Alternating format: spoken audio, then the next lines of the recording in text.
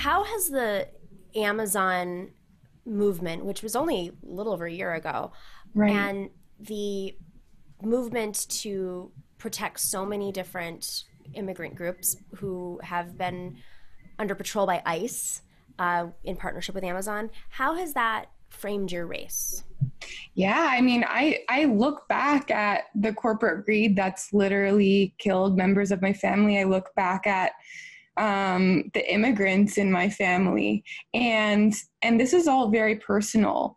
Today it's Amazon. Tomorrow it could be another company that's abusing and exploiting its workers.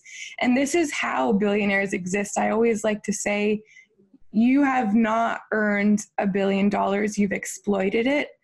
And the fact that Jeff Bezos is well on his way to becoming the world's first trillionaire in the middle of when millions of Americans are losing their jobs, and he has asked for donations so that he can give his workers benefits and time off. It's that's how you become a billionaire, is you cheat people. Right.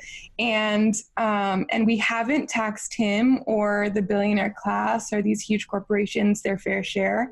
And when I look at Amazon and what almost happened in Long Island City, which is my neighborhood, I think about the fact that our politicians were so ready to just roll out this red carpet and throw all these incentives at Amazon so that they would come. They want to be here anyway. Yeah. And we have to, as New Yorkers, understand these multinational companies want to be here. So what are they going to do for us? Right. Nobody asked that question. And this quote of them bringing 25,000 jobs to the city, they were literally going to bring 25,000 people to the city. Exactly. And plop them down in the middle of Long Island City and raise the rent prices, and everyone would get smushed into the same subway that's already crumbling.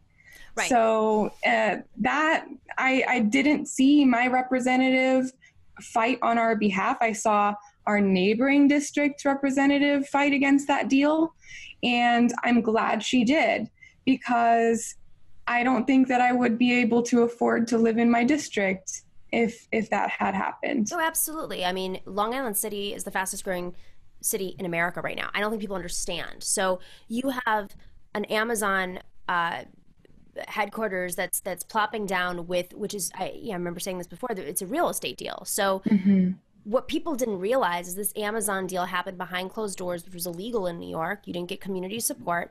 But then there were council members who approved zoning so that all these high luxury apartments could pop up around Amazon, which were being sold to Amazon workers that you just talked about. So what happens to a community that's there? The community that's already been starved of resources, the community that is living in a food desert, which has, like you just said, you have a subway that's crumbling, that they're already dealing with just basic transportation issues. And then suddenly their cost of living goes up. I mean, if it's affecting everybody, we have a real problem. If it's affecting, it's gone so past the point of, I mean, we are so past the tipping point at this point that it's ridiculous to me that we don't see our Democratic lawmakers, because this is New York City, stepping up to such egregious deals.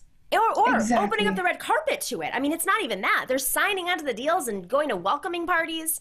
Yes. And I just, out of morbid curiosity, looked at a lot of their donations, and Amazon PAC is there. Amazon threw money at a lot of the people that signed their name to the letter, giving them all these incentives. And that's how this works. And it's also why I'm fighting for publicly financed federal elections. And whenever we look at my opponent, who's like, literally, she's like, why are people protesting jobs? I'll tell you why. I've had the privilege of speaking with Chris Smalls, who was fired from his job at Amazon for standing up for the safety of his coworkers. That's why people are protesting Amazon jobs and why we aren't willing to roll out the red carpet for them. And whenever you talk about wanting to bring jobs to the district, why aren't you fighting for a federal jobs guarantee? Why aren't you fighting hard for a Green New Deal? Co-sponsoring isn't enough. You have to be advocating every single day, because there is a jobs guarantee as part of that framework. And that's a great way to bring jobs to the district, because people will be working to make sure that we're moving towards 100% renewable energy. That's a win for every single person. You are listening and watching The Nomiki Show. Make sure to click subscribe and like and share to get those alerts on YouTube. And if you are not already, please join us on Patreon. It's our patrons who make this show happen. We are an independent media channel. What that means is that we don't have corporate stakeholders pushing us through the algorithms. We're not getting the likes and shares through bots. You guys are what makes the show function. So please, we invite you to join us on patreon.com/The Nomiki Show.